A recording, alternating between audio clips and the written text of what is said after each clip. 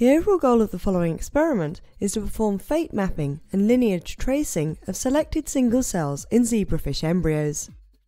This is achieved by chemically conjugating caged fluorescent to high molecular weight dextran.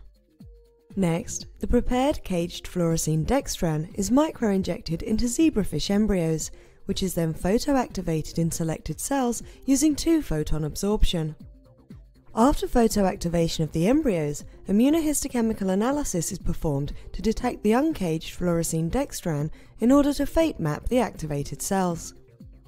Ultimately, this method can be used to determine the lineage contribution and tissue localization of the photoactivated single cells. The main advantage of this technique over existing methods, such as standard fluorescence microscopy, is that it can be used to differentially label single cells for fate mapping. This method can help us answer key questions in developmental biology, such as how undifferentiated precursor cells can contribute to different tissue types. Visual demonstration is critical since the embryo mounting and photoactivation steps are difficult to learn based on text description alone.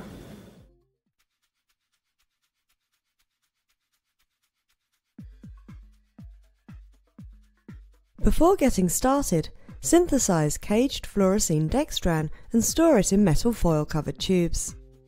Then microinject embryos at the 1 to 2 cell stage with the synthesized caged fluorescent dextran.